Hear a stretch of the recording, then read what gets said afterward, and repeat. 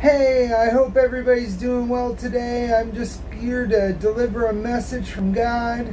Today we're going to talk about the prodigal son and the parable of the lost sheep. Now, the parable of the prodigal son starts out with the son asking his father for his inheritance.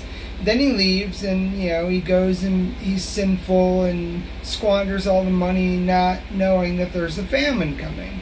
When the famine hits, he takes the lowest job he can get, and then he remembers back about his father and how much he misses him and how much he wants him to be welcomed back into his father's arms.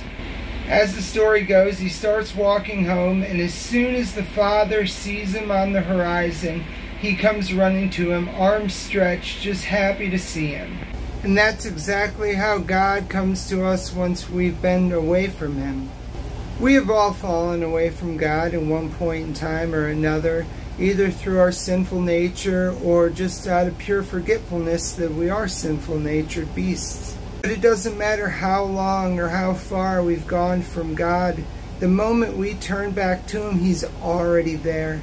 Already standing there, arms stretched, running at us full speed. God will never leave us. He's never going to turn his back on us. God is always there. And on those days where we feel like he's not there, that's because we've put sin and guilt and other sinful natured emotions in between our connection. God will come after us. Just like the parable of the sheep farmer, where he has 100 sheep and one of them runs away, he goes after the one. Not because the one sheep is more important than the rest of the flock, but because he loves that one sheep just as much as he loves the rest of them. That sheep is no more important, but that doesn't mean that the sheep farmer is going to be any less happy to find him, just like God's not going to be any less happy once he finally receives us back into his arms.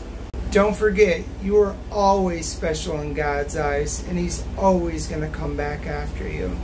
These two parables are just trying to show us how much God truly loves us, and how no matter what we do against him, no matter how much we sin, as soon as we ask him for forgiveness, he'll take us back into his arms. That isn't justification to go out and be as sinful as you want to be because you can get away with it. All I have to do is ask for forgiveness. It's once we get reacquainted with God that we see the work that needs to be done in order to keep that relationship.